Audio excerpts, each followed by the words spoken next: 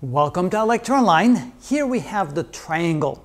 To find the perimeter of a triangle, all we have to do is simply sum up the length of each of the three sides. We label them A, B, and C.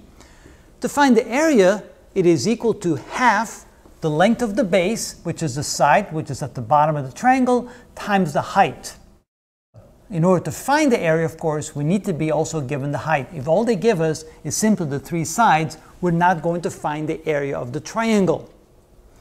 As an example, here we have a triangle which we're given the length of the longest side, which we in this case call the base because it's the bottom of the triangle, and we're also given the height.